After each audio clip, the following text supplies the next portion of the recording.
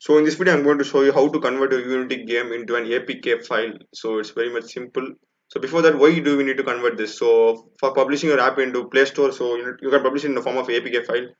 So and even if you want to share this game that you created with your friends, you can convert it into an APK and upload it in Google Drive and share it in a form of link so that they can download and play. And even if you want to upload in any other website other than in the Play Store, you can do it in form of APK so that it can be downloaded.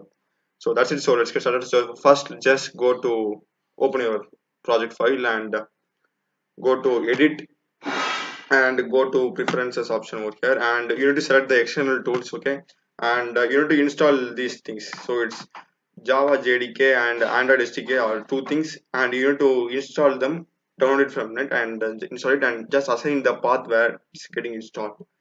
So I have already done it, and I have done a video on how to install Java JDK and Android SDK. You can check it out in my Unity tutorials playlist right in my channel. So once downloaded and assigned the path, you will just need to go to file and just go into build settings. Okay, so in build settings, you need to select Android option.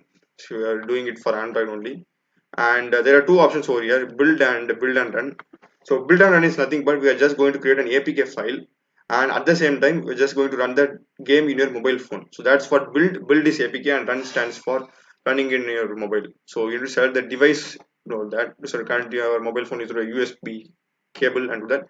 So as far as in our case, we are just going to do save in the form of APK file, so there is no need of phone. Just you're going to go to select the build option over here, just press build, and it's going to just ask the location where this APK file is going to be stored. I have been stored in, let me store in this PC.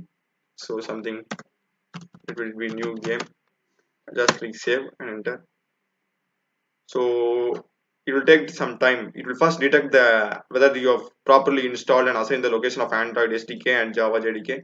So once verifying this one, then only it will go for the conversion to an APK file. Suppose if you haven't installed the correct version like this, so I haven't installed the correct version, its update is available, but I will use highest install, so it will just bypass it. So it will take some time to verify your, if you haven't installed properly, it will throw out an error. So just wait for it. It will take some time to install.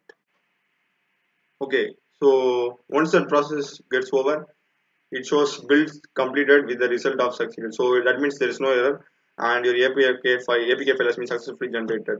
So now if I go to this PC where I have installed, so you can see a new game. So this is a previous old one.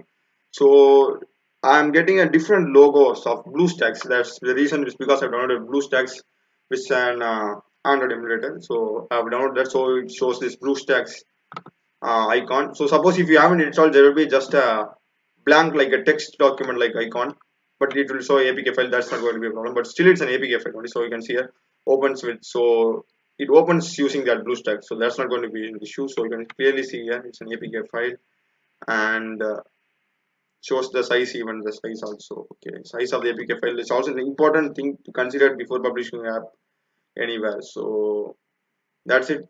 Thanks for watching, and for more Unity tutorials, kindly subscribe and support, and also check the Python and other programming tutorials. Thank you.